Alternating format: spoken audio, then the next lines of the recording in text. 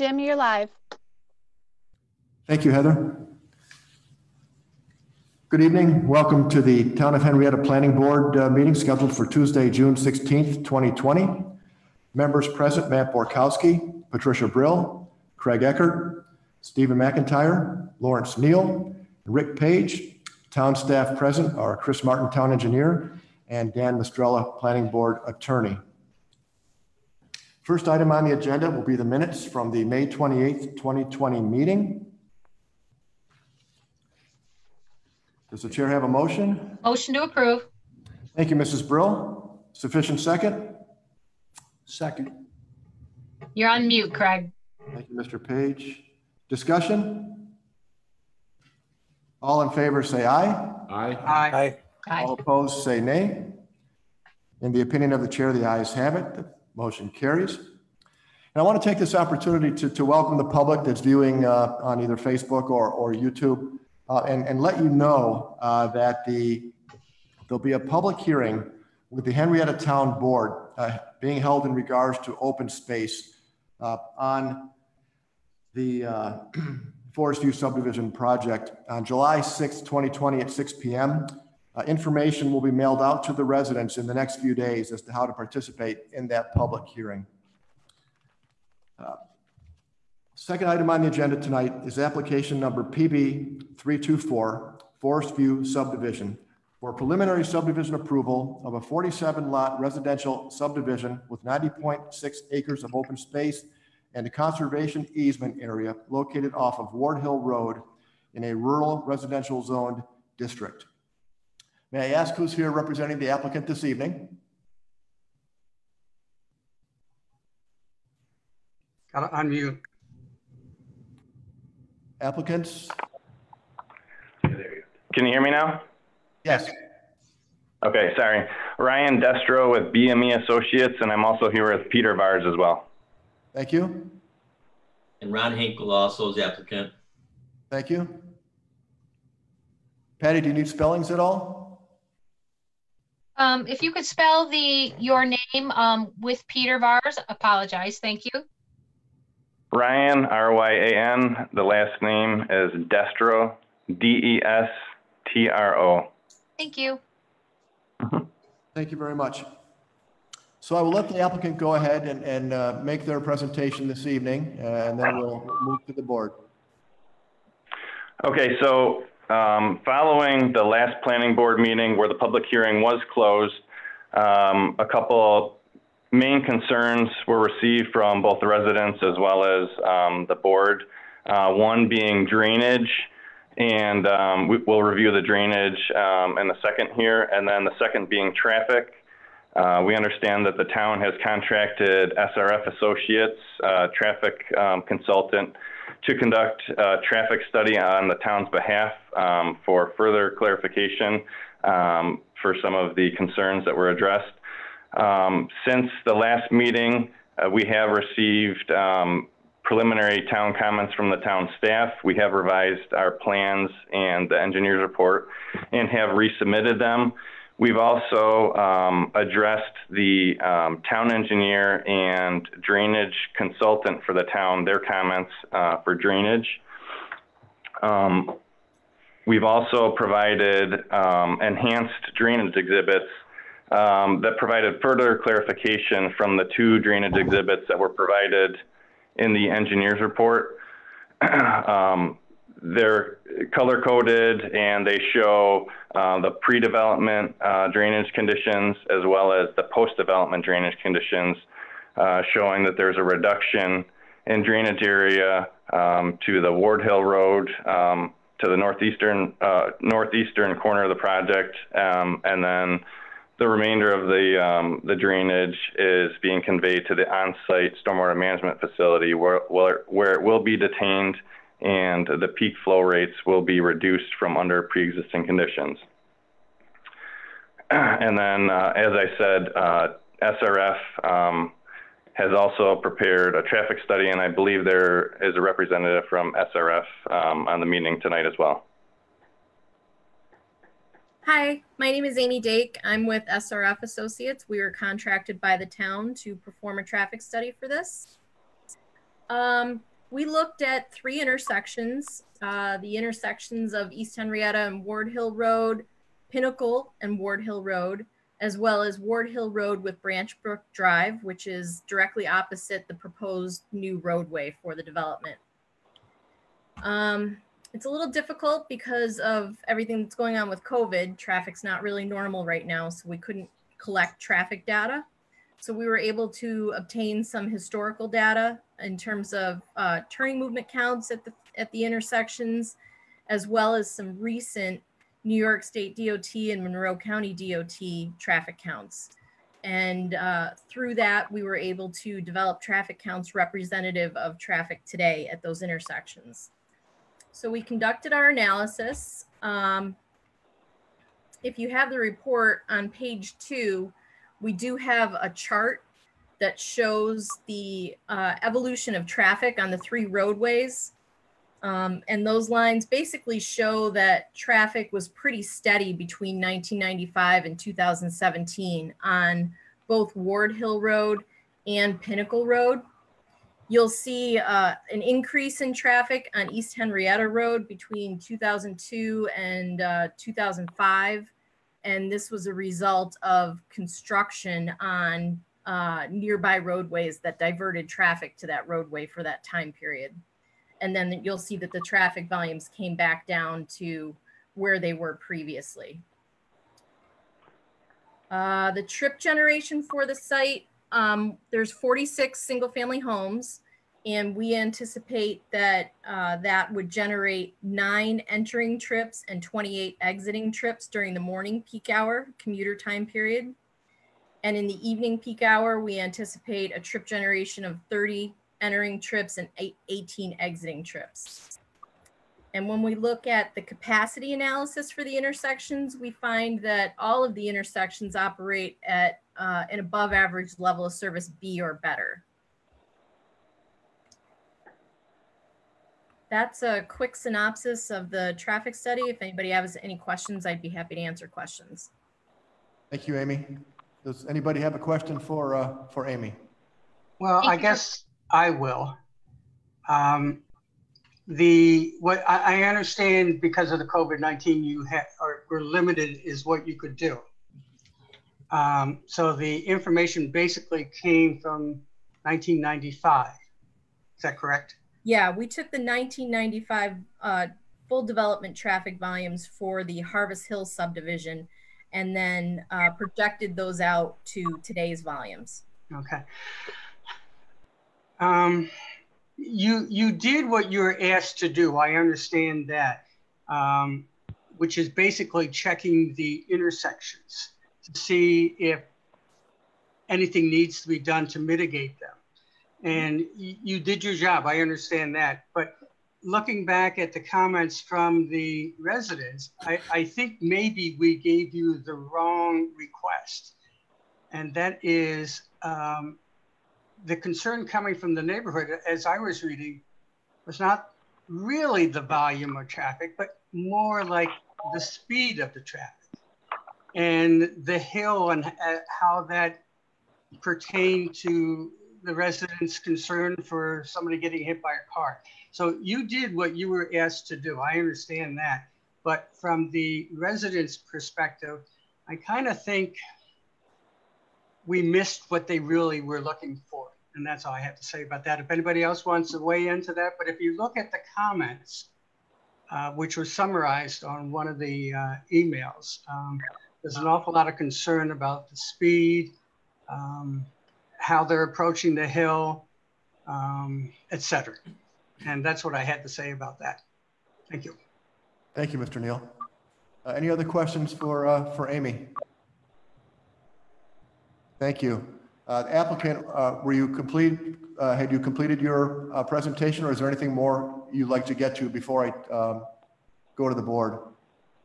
No, we do have some additional information. Real quickly on the traffic, we did prepare Monroe County DOT plans for both entrances. We had received comments. We had addressed our comments in February, and at that time, the Monroe County DOT had acknowledged verbally that they were ready to sign off on both entrances. We also provided documentation of their verbal approval to the town engineer. That should be on file. And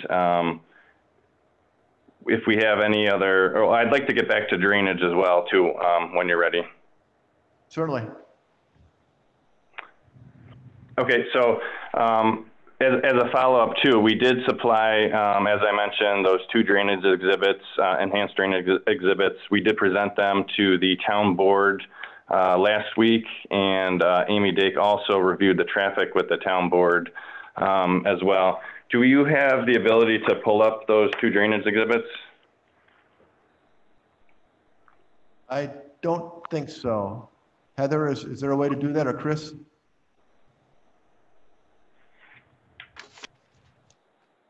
Let me see if I can pull it up in my email real quick. One sec.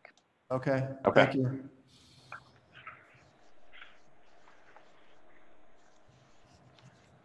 Yeah, I think in the past we've had the applicant share their screen and show us what you wanted to show us, but just for a reference. Yeah. Which we can do. If you're comfortable with that, that might be the easiest way to convey what you're trying to show us. All right, 1 second here.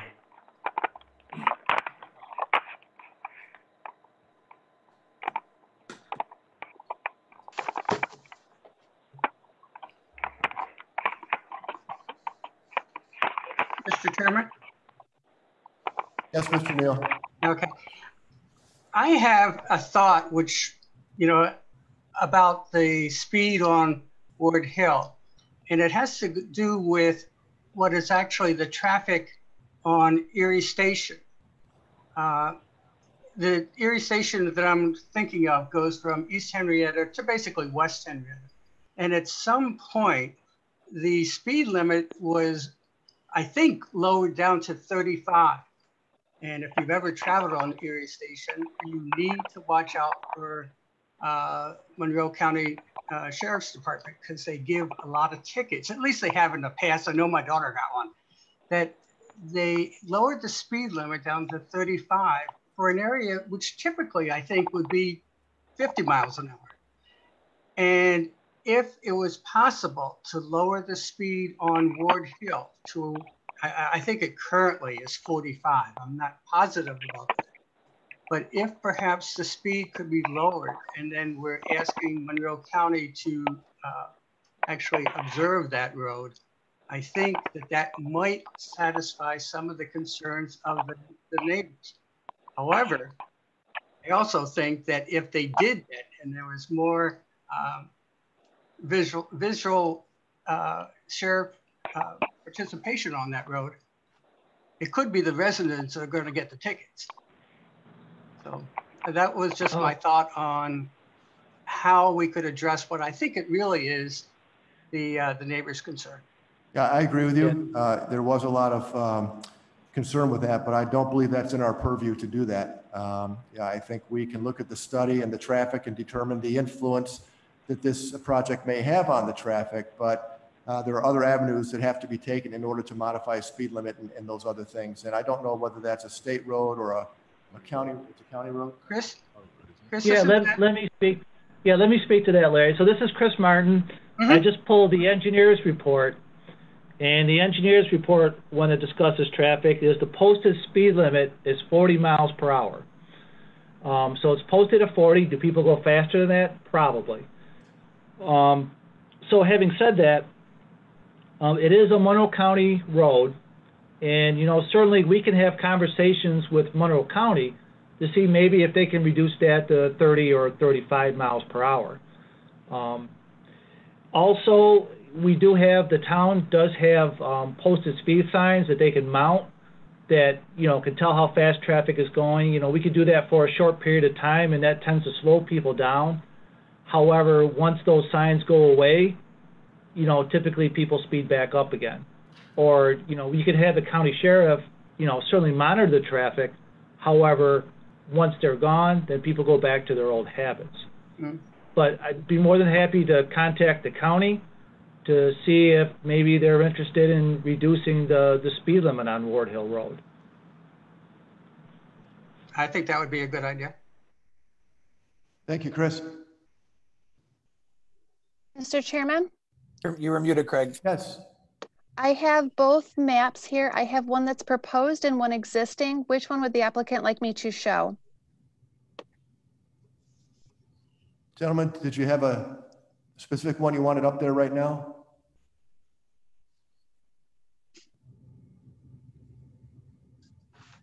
Peter? Ryan and Peter, are you able to hear us? Peter, you're back on mute. There we Sorry, go. we're back on. Heather has the maps, gentlemen. Which one did you want up there first, please? The existing, pre-existing, Existing one? Okay. yes, the existing one. And if not, I can bring it up.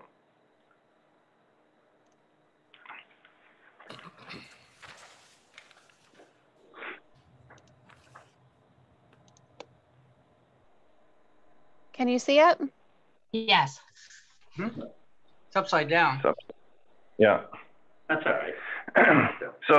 So that's okay. So the red area is representative of the area of the site that drains to the northeast. There's an existing swale along the south side of Ward Hill Road, and that area under the current existing conditions drains to the northeast to that swale on the south side of Ward Hill Road, where it continues east about 8 or 9 lots, and then there's a culvert underneath the road where it heads to the north and then continues on to the east after that.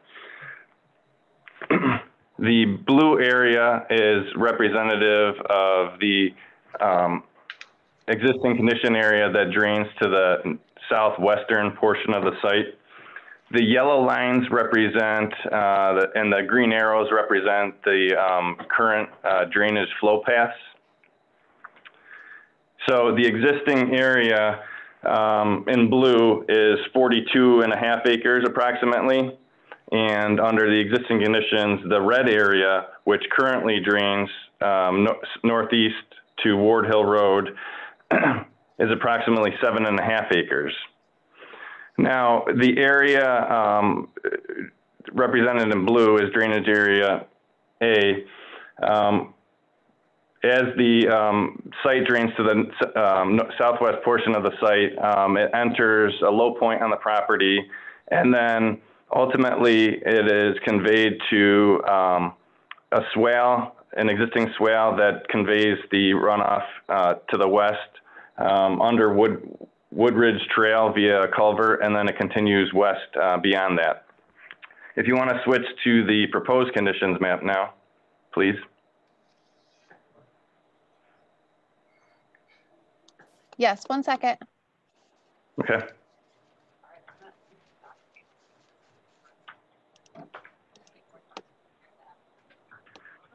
All right, there you go. Now, as you'll notice when this comes up on the screen, the area in red that drains to Ward Hill Road, as I said, to the northeast of the property, that area has been reduced from approximately 7.5 acres to 2.5 acres now. So a 5-acre reduction of drainage is going to result from the proposed conditions and the proposed development. As you can see, the majority of the site will continue to drain to the southwest. The additional 5 acres will be conveyed that way. But as this plan shows, under the full development, it shows the 46 residential units. And the impervious area, including the rooftops, driveways, and the dedicated road, will all be conveyed to the southwestern portion of the site where the stormwater management facility is. There it will be detained and then released at controlled peak flow rates, which are less than the existing conditions. And so for a 10-year storm, for example, under existing conditions for drainage area A, which is the blue area, it's 18.4 CFS or cubic feet per second is the peak flow off of the site in the lower left corner of that exhibit. Under proposed conditions, while there's an increase in area of 5 acres, that's what the pond does. The pond has been designed to detain that additional runoff from the impervious areas and release it at a controlled rate. So under the proposed conditions, the 10-year peak storm flow rate will be 10 CFS. So a reduction from 18 under existing to 10 CFS, which represents a 44.3% reduction. And then for drainage area B, which represents the red area on the diagrams, under the 10-year design storm, the peak flow from the site under the existing conditions is approximately 2.3 CFS when it has 7.5 acres of drainage, contributing drainage area. Under proposed conditions, the 10-year storm peak flow will be reduced from 2.3 to 1 CFS, which represents a 55.5% reduction. With that being said, does anybody have any questions on these drainage exhibits? Mr. Chairman, I had a question if I could. Yes, Mr. Neal. Oh, sure. Ryan, are the yellow lines, is that a swale that is catching the runoff, or? So in the developed portion of the site, the yellow lines actually represent the storm sewer system. So those are, that's the storm sewer that's along the road, and then also the 3 lines that go to the north towards Ward Hill Road. They represent the rear yard storm inlets that will catch the runoff from the hill from Ward Hill above. And then on the lower portion of the blue area, that represents channelized swale, or the most common flow path through that drainage area. Okay, and it picks up the water coming out of the pond immediately, coming out of a pipe or something or other, and then carries it to the south. Am I correct? Yep, correct. Okay. Thanks, Mr. Chairman. You're welcome, Mr. Neal.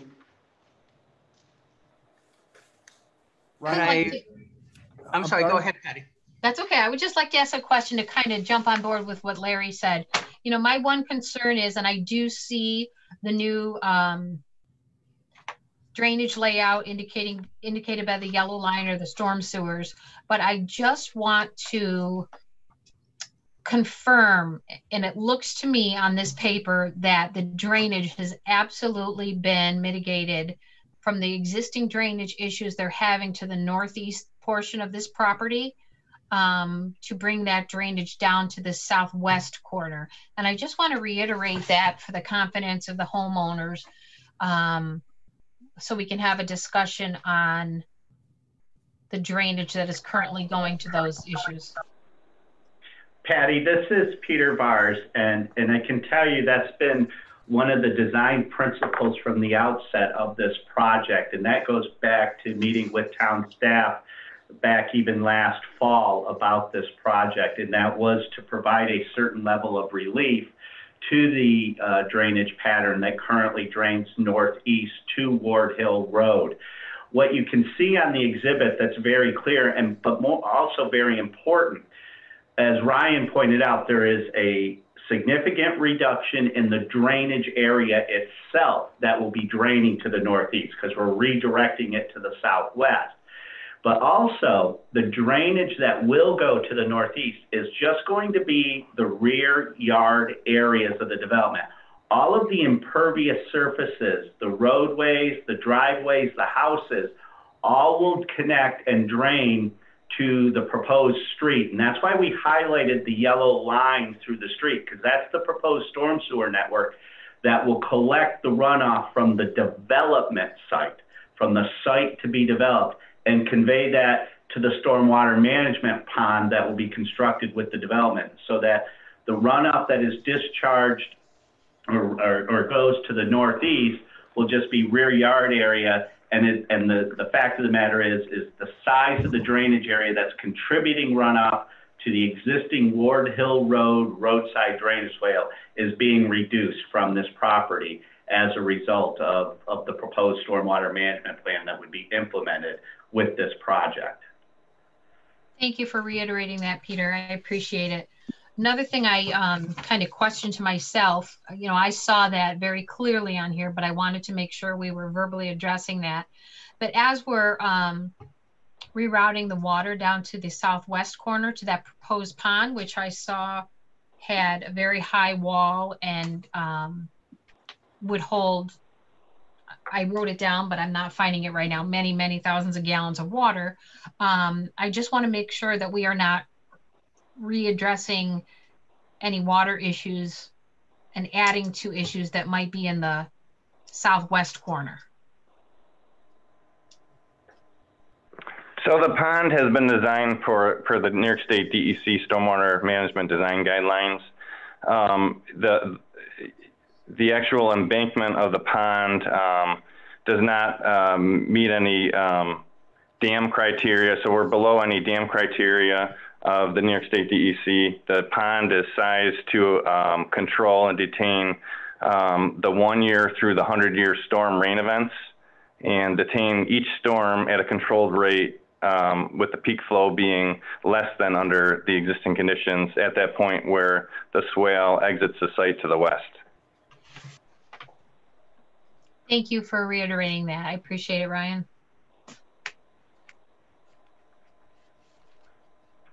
Mrs. Brill, anything else with drainage? No, I just wanted to bring both of those situations to topic. So thank you for confirming and reconfirming. Yep. Ryan and Peter, anything further? No, we're just here at the pleasure of the board.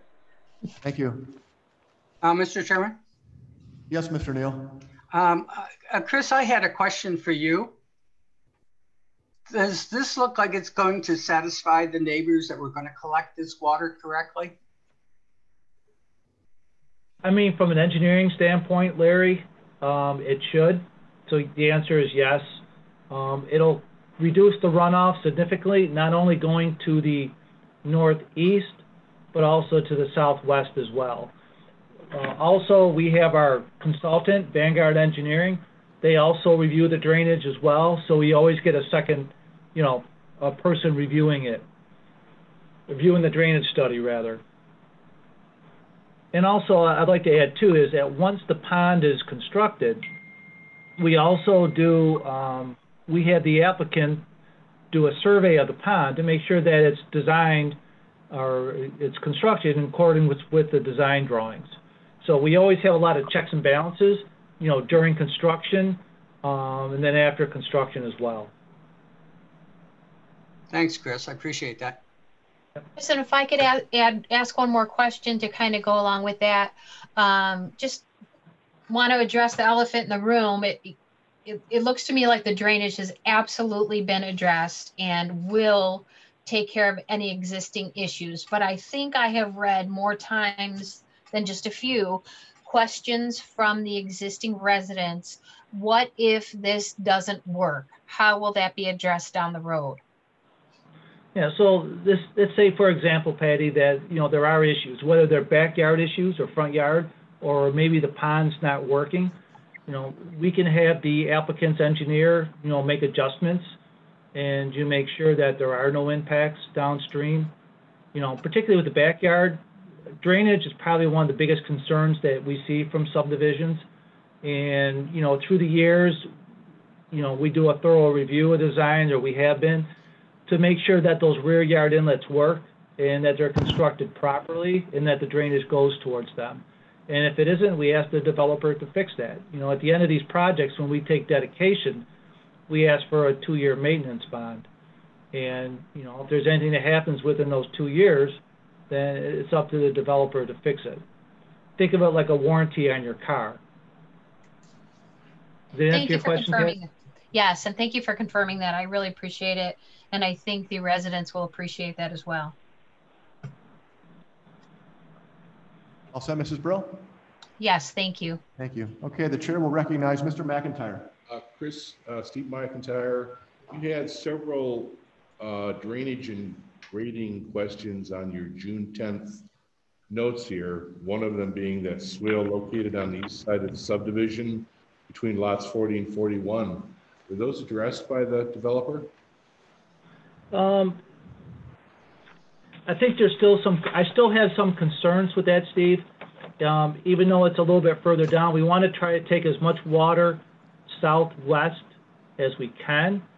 And looking at the spot elevation and some of the contours, it didn't look quite right. So I'm just wanting the applicant to take a second look at it to see if that swale or drainage swale can be a little better defined to take that water south like we'd like it to. Have you had the conversation with the developers? I mean, we've got them right here now. Should we ask them if they've? Well, I did give them my comments, and I know they will be addressed adequately before we'll sign off on the drawings. But if Peter or Ryan have anything they would like to talk about, then absolutely, they have the floor. I guess, Chris, oh, go ahead. Peter or Ryan, do you have any embellishment on this comment, particularly number 4 under drainage and grading?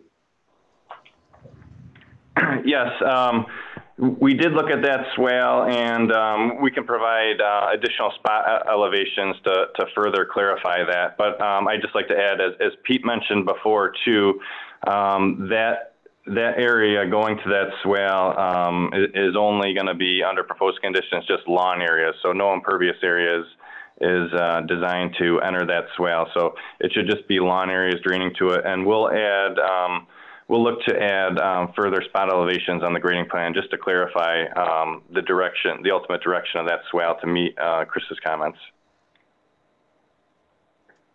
Under drainage and grading, you don't see any showstoppers there.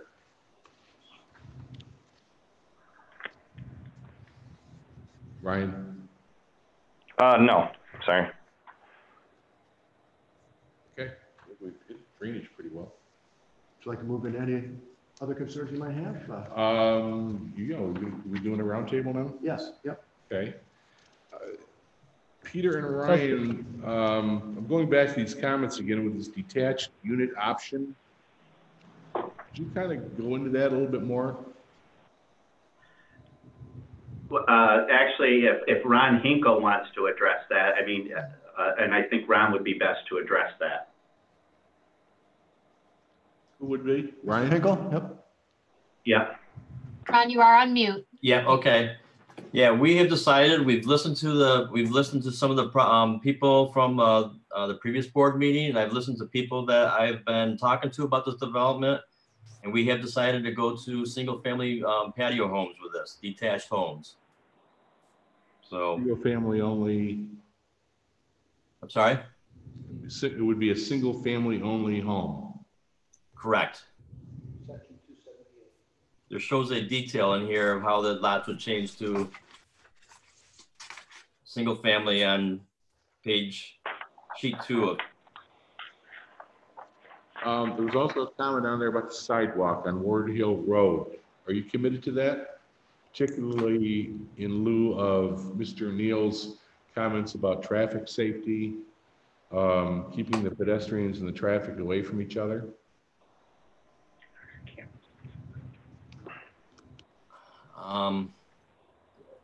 I have not seen that one.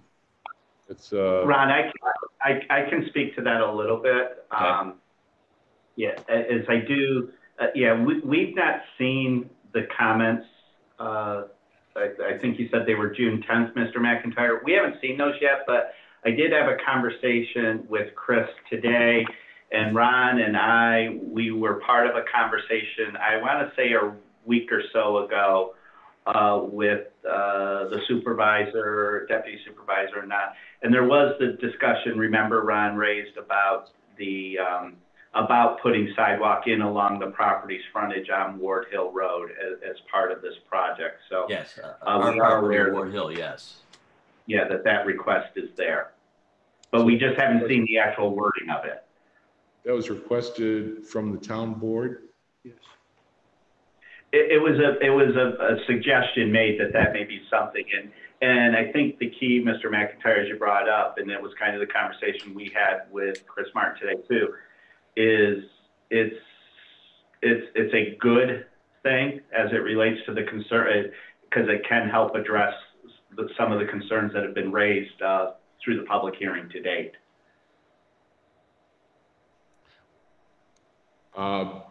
Okay, I'm not sure if I'm getting are you saying you are in favor of it or not in favor of it?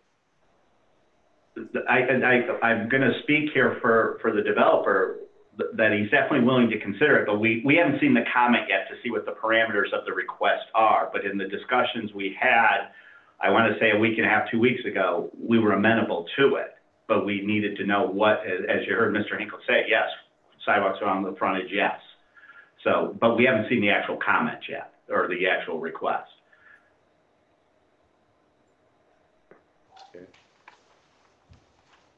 Yeah, the comment itself, if I may, just reads, per comments from the town board, a sidewalk should be provided along Ward Hill Road along the subdivision frontage. Okay, right, and Ron, that is what we discussed. So yes, that is acceptable. That's acceptable? Thank you. Okay, good. I'd like to acknowledge the attendance of Supervisor Schultz. Welcome. I just have you guys put on the copy. It's also sent electronically, but this is a little late. Thank you. Thanks. You know, so that you can kind of digest it. Jim, I'm sorry, what is being handed out? Thank you. It's the It's what I just gave to you. town board seeker input for proposed Forest View subdivision. So I also sent it out electronically. I've asked the clerks. Sorry, Steve, Mr. Supervisor, we really can't hear you. Can you talk into a mic possibly? Sorry. So I just handed out the town board seeker input. I kept getting interrupted, so I couldn't quite get it done before the meeting, but I sent it out electronically, asking the town clerks to forward it because I don't have all of your emails. But for the folks who were in here, I handed them, since I knew they didn't have computers, I handed them a printout version. But like I said, you will get an electronic version as well. It's just the input. Since I understand that I wanted you to get it now so you have time to digest it before your secret determination. That's all. Thank you. Okay.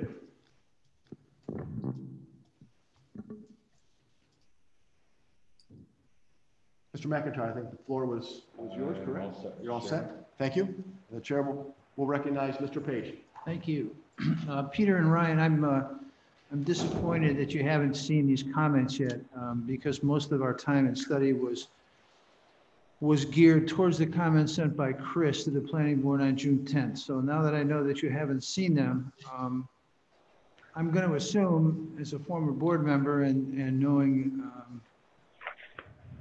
the financial ramifications of building on lots, I'm assuming you're going to go with the 278 model. So my comments will be directed with the understanding that's probably the way you're going to go. Mm-hmm. Correct. Okay. So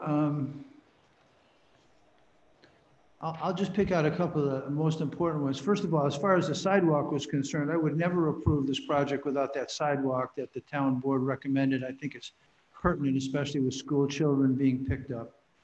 I'm not sure the buses will go down into a 278. I'm not sure whether there'll be sidewalks in that 278 development. Usually we have them on collector roads, but I don't think this model is a collector road. So I'm not sure how that works, but that sidewalk in front may be very important as far as child safety. Rick, Rick, I can answer that. I mean, yes, there will be a sidewalk along the subdivision street, and the subdivision street will be a dedicated town road. So school buses should, I don't want to speak for the school district, but it will be a public street, so they can use the street, but there also will be a sidewalk along it also. Okay, the subdivision street. Thank you.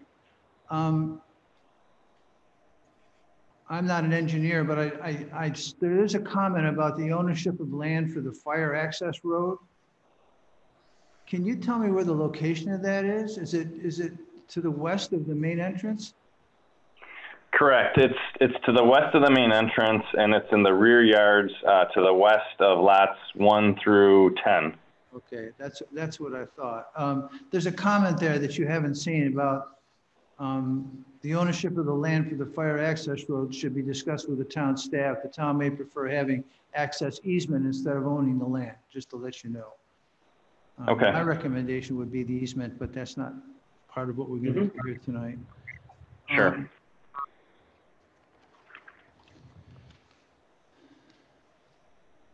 There was also a comment about there's a possibility, I was going to ask Chris, but you haven't seen the comment yet. Due to the increase in sewage directed towards the Country Hills Estate pump station, upgrades to the station may be required. This is in the process of being reviewed with the town staff. I don't know if that's been done yet or not, but I'm assuming that any improvements that need to be done to that pump station would be borne by the applicant. Is that correct? Yeah, I mean, currently, right now, we are replacing the pumps. So regardless of this project, that the pumps are being replaced. And from our look at the storage in the pump station itself, because the water consumption is a lot less than what we initially thought it was going to be, then it looks like the storage is okay as well. Those are the two big things that we look at. So that should not be an issue. Okay, thank you, Chris. And then as far as the preliminary approval for subdivision, the rest of it is pretty much engineering, and so I'm all set. Thank you, Mr. Page. The chair will recognize Mr. Eckert. Good evening. Thank you, Mr. Chairman. I have a couple of comments based off of the conversation so far this evening. I wanted to go back real quick and enter in a comment onto the speeding on Ward Hill Road. Let me also start that by asking a question. Chris, I know we asked for accident information from the county. Were they able to send anything? We did. Right after the town board workshop meeting, or the town board meeting rather, we asked the Monroe County DOT to supply us with that information, and we have not yet received it, but the request has been made. Okay, I'd be interested to see what some of that was. I know we also internally requested our person or the town-owned speed limit signs be installed on Ward Hill to try to ascertain some of the speeding habits that are out there. I know due to COVID, we also had skewed results, but we are looking forward to grabbing that information and sharing it with the sheriff's office. The captain is also eagerly awaiting any other additional information to help with some reinforcement. The topsoil pile, I see number 3 in a comment, Chris, I think you've already addressed it. I'd like the topsoil pile pulled away from the backyards on Ward Hill. Possibly even off the extension road that's going to be back to the cabin, so that sifting or any other dirt or dust that from that operation doesn't affect the nearby residents. Okay. Make also a point coming up on the sidewalks, Mr. Page, actually the applicant from the beginning also when installing sidewalks asked our interpretation how we would like them installed.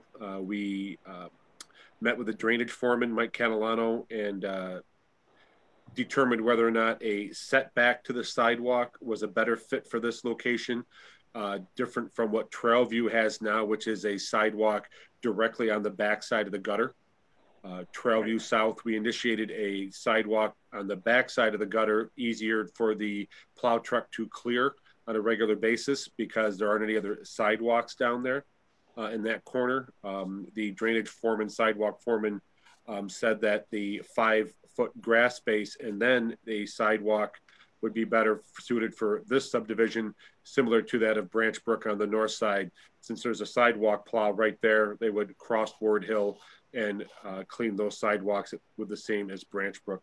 So we looked at sidewalks interior on both different types for this subdivision.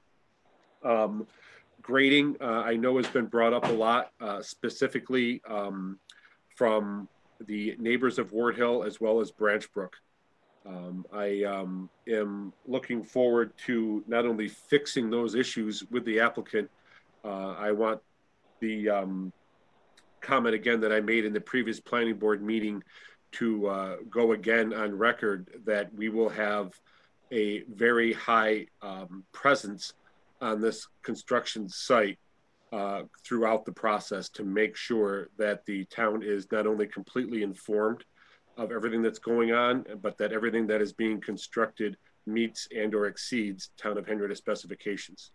So that comment I brought up before, and I wanted to make sure that the residents were aware that Harvest Hills, unfortunately, was not in my purview prior. We will still work on fixing those issues. Trailview was, and we have gone through and fixed those issues as they have come up, and we will continue to do so in the new subdivision up here if it does also get approved. So those are my other comments based off of public information and the other items that I've heard in this meeting. So I'm all set, Mr. Chairman. Thank you. Thank you, Mr. Eckert. Now the chair will recognize Mr. Borkowski. Thank you, Mr. Chairman. As this is going on, I was trying to go through the supervisor's notes and kind of like fast track read them here, especially regarding the seeker. So I didn't get to all that.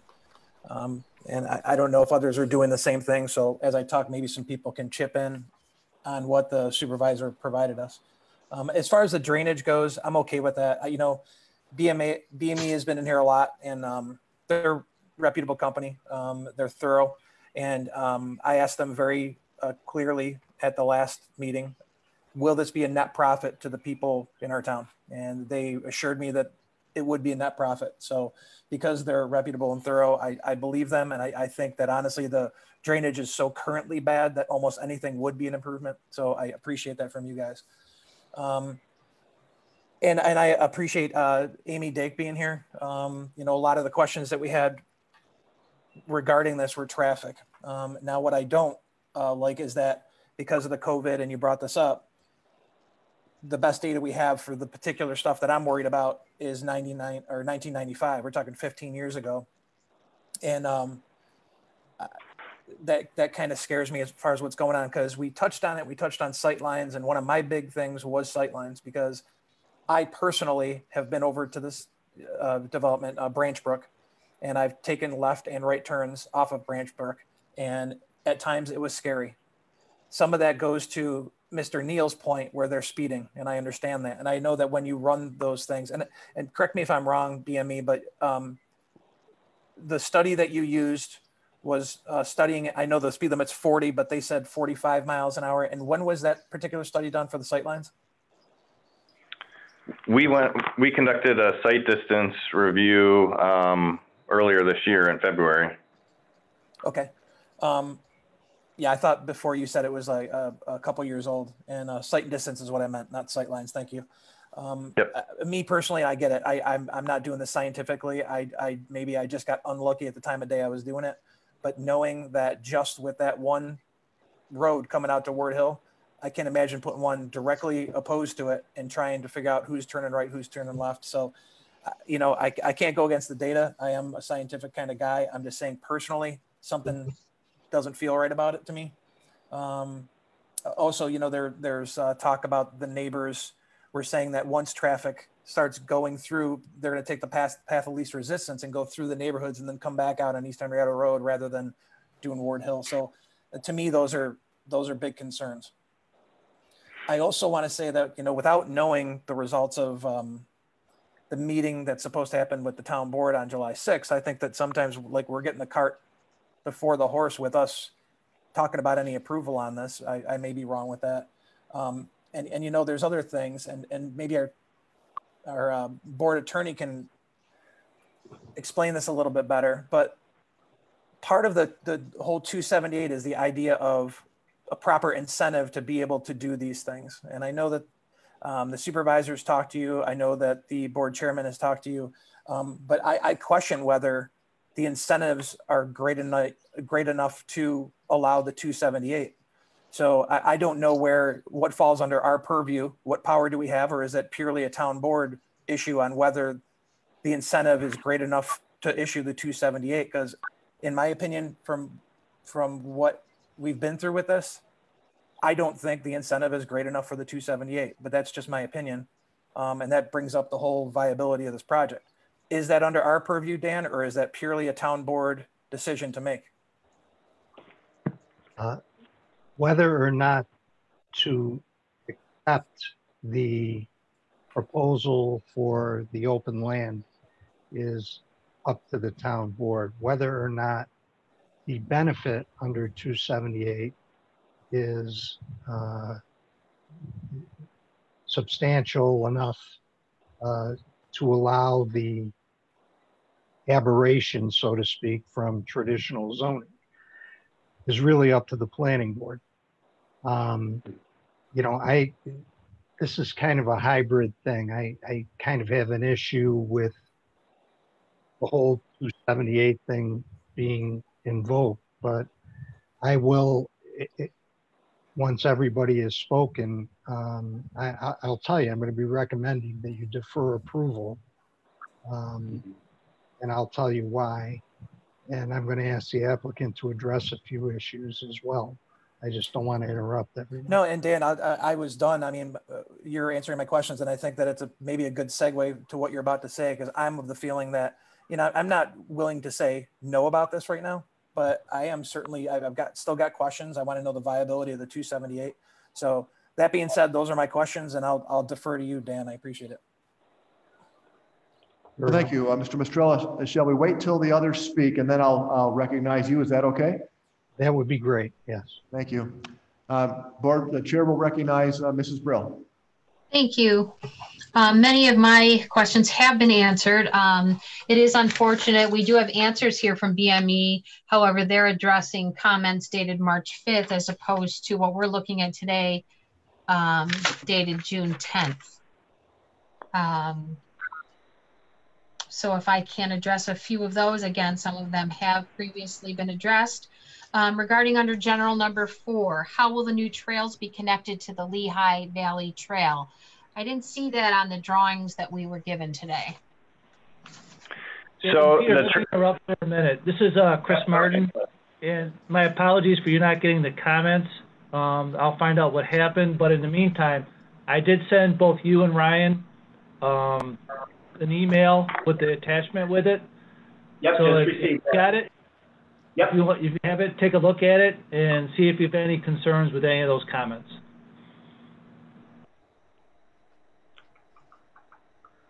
Okay. Let's see. There we go. I guess while we're waiting, the one thing I'd like to address is the trails. We'd like to offer, we haven't shown them on the plan at this point. Part of this project is providing approximately 28, 29 acres of parkland below the project site to the south that will allow future access to the Lehigh Valley Trail system to the south. We'd like to offer, and the applicant would like to offer, that the trails be identified in the field via a site walk in anticipation of a future approval for this project. Then we would meet in the field and identify the best route for accessing the Lehigh Valley Trail system through our project site. I would like to see how we are going to address the trail connection prior to approval. Patty, I don't have a problem with being able to do that, you know, given the fact that the application is going to get tabled tonight. So we're scheduled, so if, I don't mean to jump ahead, but if that means we'll be coming back to see you, I think on July 7th, so 2 or 3 weeks from now. Chris, I think we can get out there and get something figured out of how we would do that so we can address that comment within your June 10th comments. I don't see a problem with that.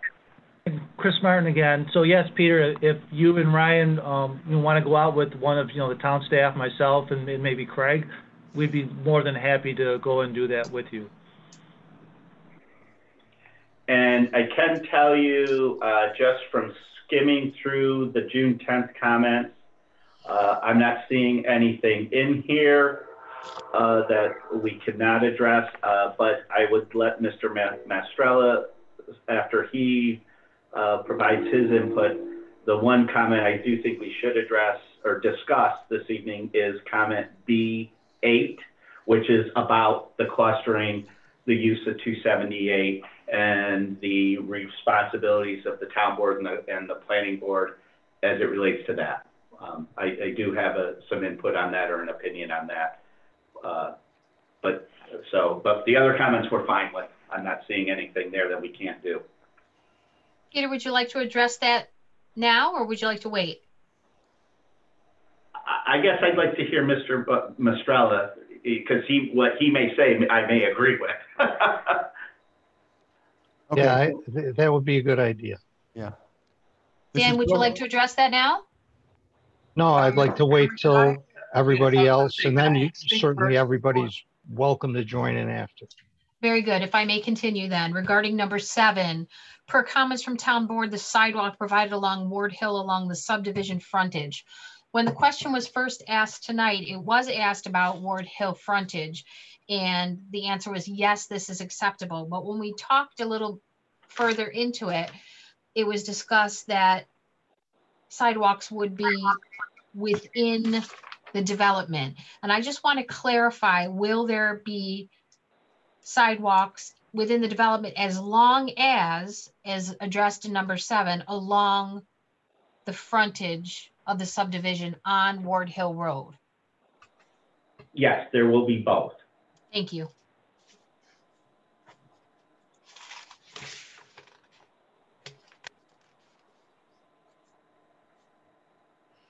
You address that, address this, address this.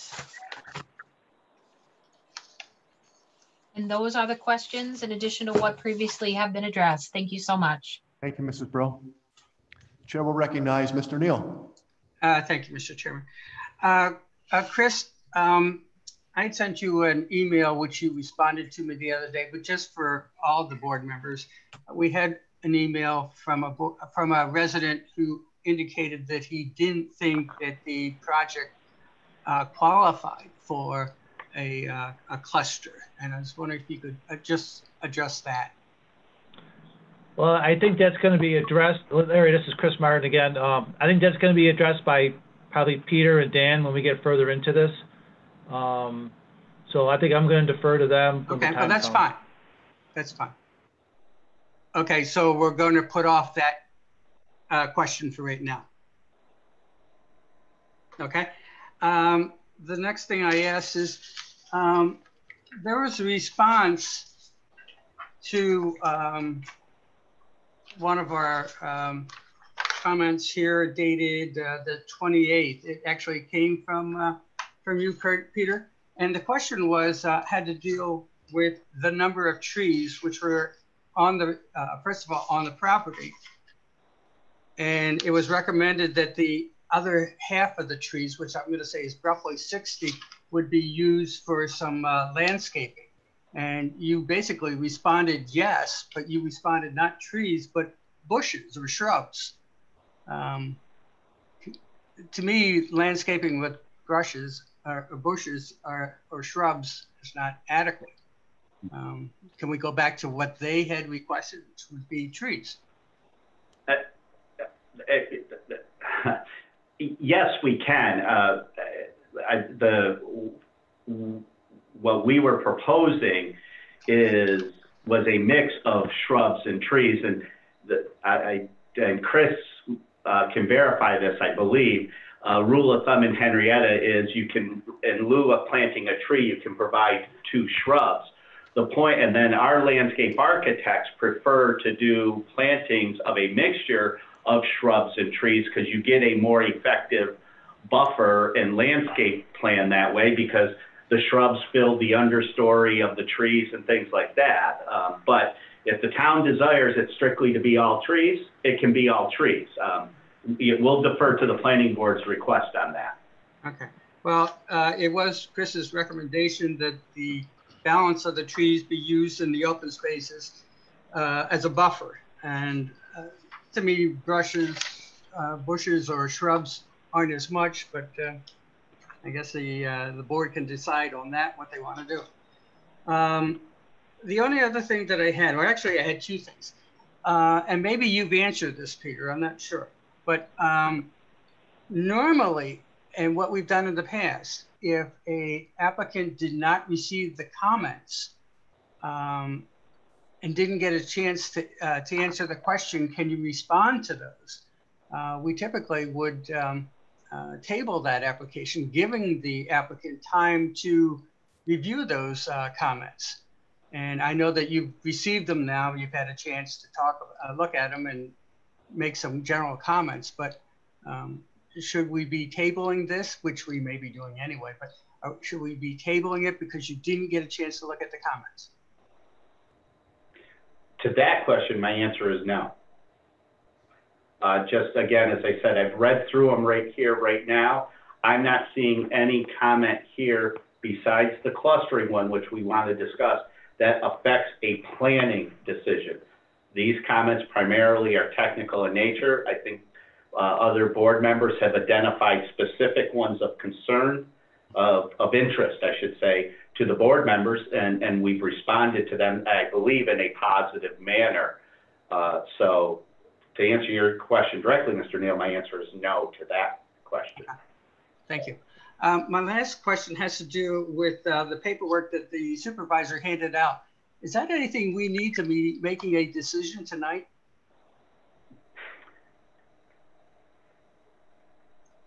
I've not had a chance to look at it yet, Mr. Neal, myself. Certainly as we move along, we'll have a couple of options tonight. We can entertain a motion to approve. We can entertain a motion to table. There are certain things. I know there's a lot of neighborhood interest in this application. I know that a lot of the neighbors feel like their voices may not have been heard at this point. So we will discuss that in a few moments after you're finished and after Mr. Mistrella has a chance to speak. Well, I'm all set, so you can Thank you. proceed with Dan. Mr. Mistrella. I'm sorry, Mr. Chairman, can I interrupt for 2 seconds? Yes, Mr. Eckert. Yep. I'm sorry. So before Mr. Mistrella goes into a lot, I have a question based off what I believe now is a little bit of confusion from Mr. Burkowski's comment. I'm looking at the traffic study, and forgive me, I don't want to take, Matt, and I'm not going to take your words out of context, but if I heard correctly, the traffic counts, do you believe they're from 1995? Well, I see that they're 95 to 18, but when Amy was asked if they were from 95, she said yes, and then they basically, it looks like they extrapolated numbers after that. So okay. I'm under the information that the traffic counts are from 15, 16, and 17, but the turning movements, which were from the Harvest Hills traffic study, is from 95. So which directions that they go, but the traffic itself, the AADT, is from 15, 16, 17, and I'm understanding from reading the report that that's extrapolated to a 2020 traffic. Right. Thanks for the clarification. Yeah. Can we get clarification that that's true? I'm here. You're correct, Craig. Actually, you're both correct. So the turning movement counts are from the 1995 study. The ADT counts are more recent, from 2017 and 2018. Okay. And those 2017 and 2018 counts and the historical ADT information is what was used to extrapolate the turning movement counts out to 2020. Great. And did you add a background from 15, 16, or 17 to add an existing traffic data to become an existing for 2020? So what we did, we actually didn't add growth to it. And the reason is, if you look at the historical data from 1995 to 2017 on Ward Hill Road, it's almost identical. That count stayed flat. No traffic, there was very little, if any, traffic growth at all. And the same thing with the traffic on Pinnacle Road and on East Henrietta Road. On East Henrietta Road, the traffic volumes in 2018 are actually slightly lower than what they were in 1995. And that's kind of what we've seen across the board throughout Monroe County and other areas that we've done work in. Traffic volumes increased through like 2007. And then when we had the economic crash in 2008, we saw traffic volumes drop off significantly, and they haven't really come back to that level. Nope, you're correct. And I appreciate you going through that, because yes, I'm familiar with older studies that would add background and to get up to, but you're right, with flat data, you wouldn't have anything to extrapolate from or to add to. So right. But Matt, are we clear then that the traffic data? Yeah, and actually I was clear, but thanks for clarifying it, because my concern has always been the turns. Okay. So you know, I know we're talking about negligible increase in traffic, and I understand that's the newer data, but the turns, I've been there, I've watched them, and now we're adding another side to turn. So I think the turns are bad now, and then we're going to add a road across from it, and then the turn data was from 95. So yeah. So that helps clarify my your thoughts too then for me. Okay. Thank you, Mr. Chairman. I apologize for interrupting, but I wanted to make that clear. Thank you, Mr. Eckert. Mr. Mistrella? Thank you, Mr. Chairman. There's some questions about the 278 and the code. So I'll sort of start out with my take on it. The code itself does reference that project review under this open space incentive option shall follow the process under section 295-60 cluster subdivision per New York State Town Law, section 278. That was a provision that was added some years ago after the original design of this statute by Bay and Associates, who did the rural residential study on behalf of the town and took a lot of time and effort doing it. In my opinion, if the applicant can satisfy the requirements of the town section, then they have satisfied 278. I don't really think that 278 is the appropriate measure, because it talks about a variance from what the zoning code calls for. And actually, if they meet the 295-52(1) open space incentive options of our code, there really is no variance then. So that being said, you know, the question is, from a legal point of view, have they met the 295-52(1) requirements? And so BME can address the issue. There's a letter from Benjamin Skomsky dated June 14, 2020, and he previously broached this at the public hearing before the board. Is the applicant being given, you know, multiple credits for the same thing in obtaining their 25% options?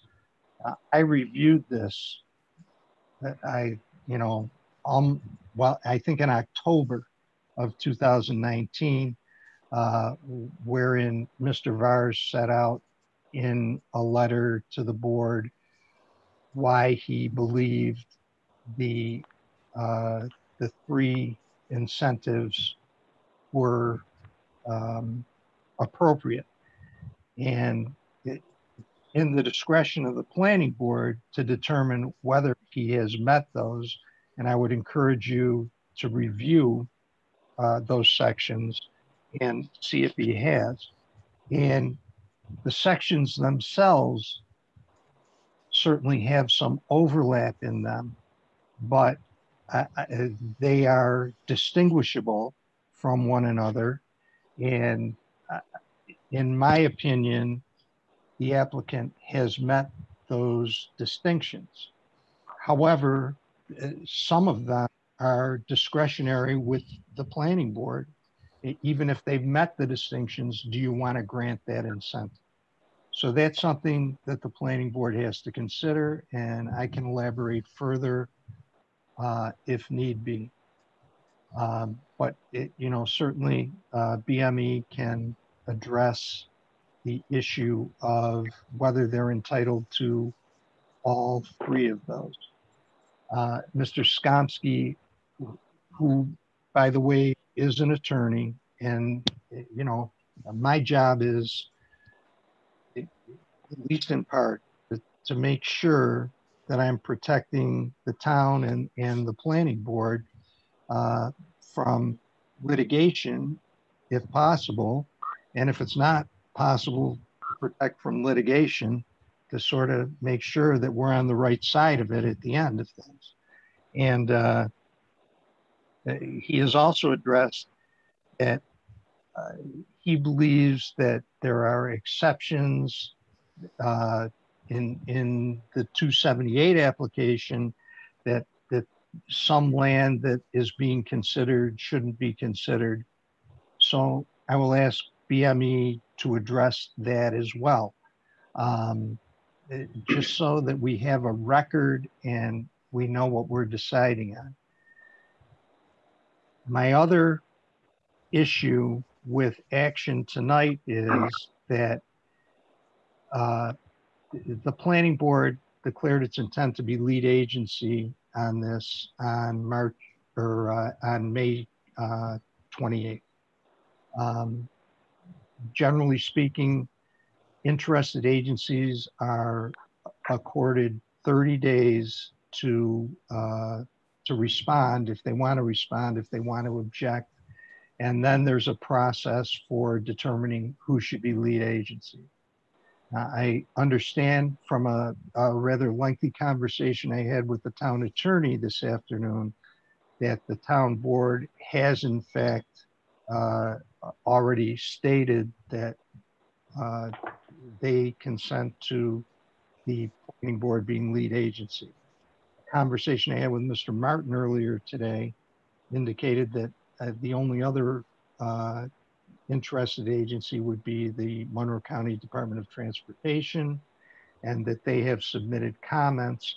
I don't know that they have actually responded to the request regarding the planning board being lead agency. And that leaves me a little concerned because they're supposed to have 30 days to do it. So, especially in light of the fact that the town board has seen fit to call for a public hearing, and I don't think they're required to. I think they're doing this out of concern for you know, the neighbors and the neighborhood in the application, but they are going to hold a public hearing on January 6th after their workshop. It's a Monday. January? Or I'm sorry, July 6th. I apologize. Thank you, Patty. Thank you. That's a little out of their accord, but that has to do with the pause order and the COVID restrictions, which give the board the authority up to and through July 7 to hold a virtual public hearing, but don't address what happens after July 7, and their next regularly scheduled town board meeting isn't until July 8th. So it's my understanding that the town board, to give some clarity to this, is offering, or not offering, is scheduling to hold a hearing on July the 6th, so that there's some clarity and certainty, and that the anybody who has comments has the ability to make them without having to reschedule everything. The planning board's next meeting is July 7th.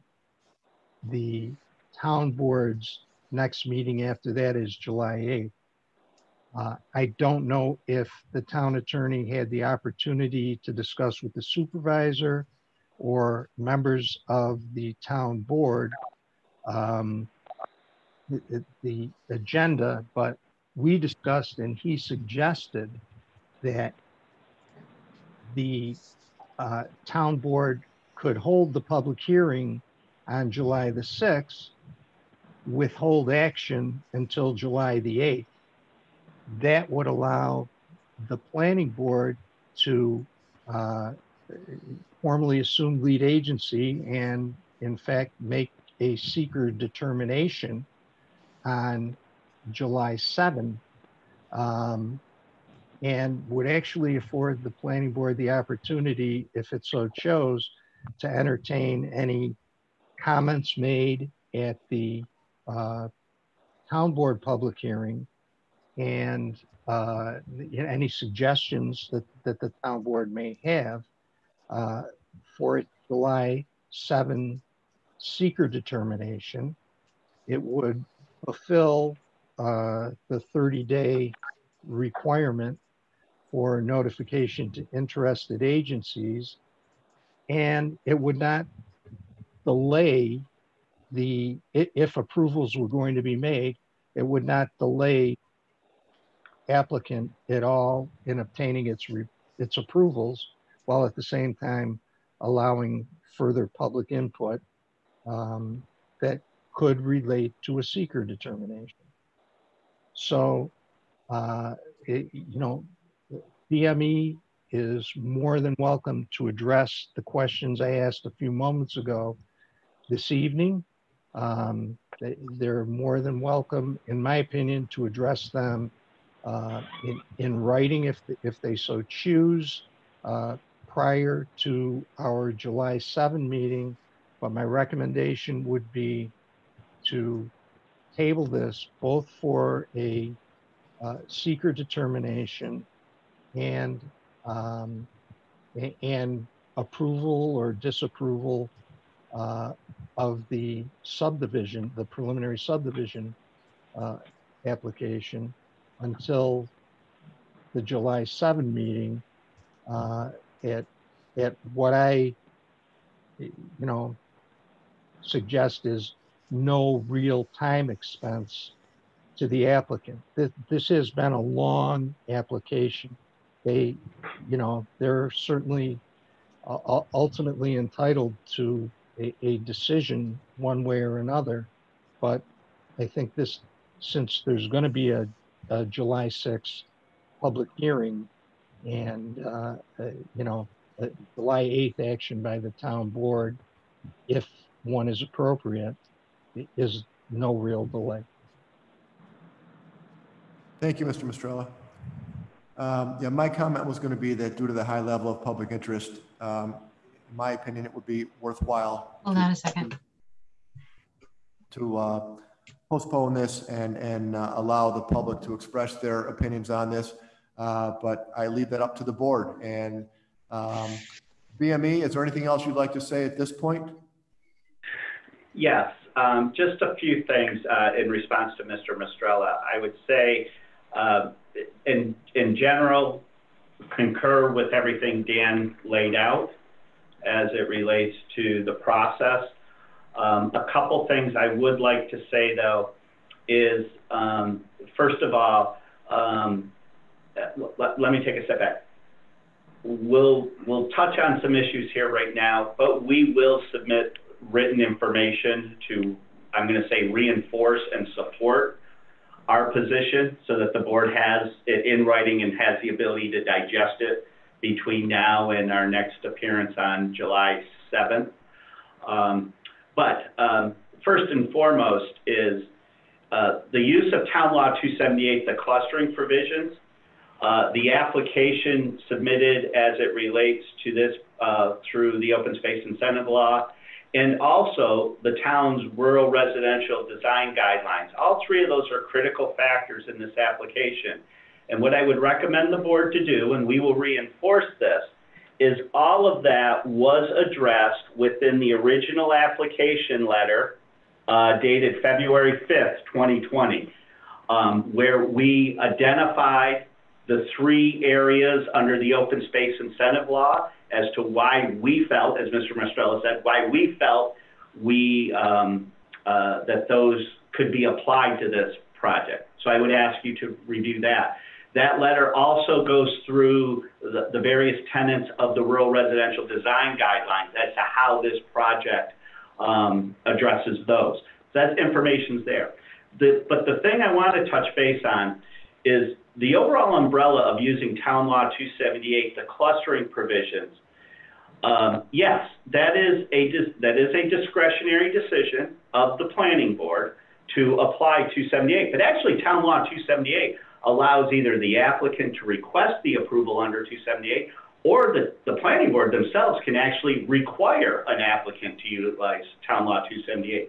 But I think the important thing to remember here, and this is what we will provide additional written documentation on, the clustering of this subdivision, in lieu of developing this property as 2-acre lots, which would be allowed, which is the requirements under the RR zone, we're proposing a cluster development so that the proposed development would be clustered into 15 acres of a 108-acre site, which yields significant benefits to the town of Henrietta. The governing provision of Town Law 278 is that that the applicant is afforded certain waivers to the bulk area requirements of the district in return for identified benefits to the town. That is separate than the open space incentive. And a couple of the key ones is the fact that this plan, by clustering, meets a stated goal of the town of Henrietta as it relates to agricultural farmland protection, and that being the placement of the conservation easement on the Larkin farm. That does not happen without a cluster subdivision development. This project also yields 30+ acres of land that the town board has expressed interest in as town parkland. That does not happen without a cluster subdivision. And then there's other things as it relates to maintenance of infrastructure. We will go through all of this, but the point is clustering this development is the right way to go because it does condense the development into a compact, developable area of the site and provides vast tracts of open space, a stated goal of the town. And like I said, I'm not going to re-go through the open space incentive. Those are in those letters. We'll reinforce that.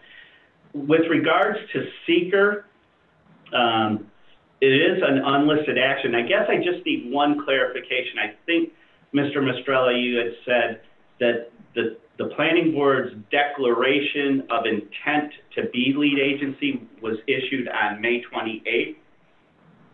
I believe so. Correct? At our last meeting, yes. Okay, so I guess my question is that did not occur at the March 10th meeting when we held the public hearing? I believe it did not. It occurred on the our last meeting, which was 2.5 weeks ago, 3 weeks ago. Okay. You're muted, Chris. Chris, you're muted. Chris, you're muted. All right, how's that? There you go. So typically, for an unlisted action, you have two options. You can do a coordinated review and not a coordinated review. So if it's type 1 action, you have to do a coordinated review. Typically, for these types of subdivisions, we don't do a coordinated review. For the past couple ones that we've done, it's very rare that, unless it's a type 1 action, to do a coordinated review.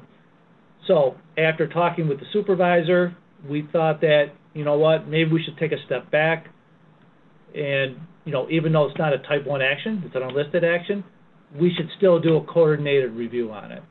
So that's why the planning board at their May 28th meeting declared their intent to be the lead agency. And we could still do that with the way the meetings were set up. Now, there's only two involved agencies. There's the town board and the Monroe County Department of Transportation. And so that declaration was sent to the county DOT? That's correct. Okay. Yeah, we just haven't heard back from them yet, that's all. Okay. The planning board doesn't meet between now and July 7th again, correct? It does not, no. We're into our summer schedule, so July 7th is our next meeting. Yeah, so there's nothing to gain of us reaching out to the county to get a letter because the 30 days will have expired anyways. Correct. Yeah, okay. Correct. And certainly you wouldn't want a very hyper-technical defect like that to Sure. hamper anything. No, I appreciate that, exactly. Okay. So I guess, yes, Mr. Chairman, what I would say, you know, we acknowledge that the board is going to table this action this evening. And we will actually use that opportunity to do a few things. As we said, we will meet with staff to so that we can get the Lehigh Valley Trail general connection plan mapped out so that can be provided to the board. We will provide written responses and, if necessary, revised plans to the June 10th memo from Mr. Martin that he's now provided to us. We will provide some, I'm going to say, some supplemental information as it relates to comments that the board has received from others as to the justification the applicant believes as to why we meet the criteria of the open space incentives for the board's consideration. We acknowledge that is a board consideration to do that. And obviously we will go through all of this at the July 6th town board public hearing. I guess the last thing I would like to say, because it was a question, I can't remember what board member asked it. To me, the code is pretty clear, is that the planning board is charged with granting the subdivision approval, including the use of Town Law 278 and also applying the open space incentive. The only thing the town board, the only action the town board is required to take is whether they would agree to accept the 130-acre parcel as open space to the town of Henrietta. That's the action that's required of the town board. Everything else as it relates to the land use plan and everything, I believe, rests with the planning board, as Mr. Mastrella said.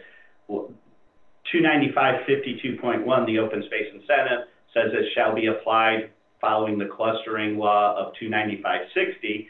295-60 is the section of the code that what empowers the planning board and sets the powers and duties of the planning board. So to me, it's very clear that all of that rests with this board. By and large, I would agree. I would just say that beyond the 30 acres, you said it's really up to the town board to approve the open space. Correct. So the entirety, not including that which is being dedicated to the farming use, the agricultural use. But that is correct, because they do have to, yeah, they have to establish the conservation easement. That is correct. Yes. Okay, thank you, gentlemen. Any other comments? Okay, the chair will entertain a motion. Mr. Chairman? Yes, who was that? I'm sorry, Mr. Borkowski? Matt Borkowski.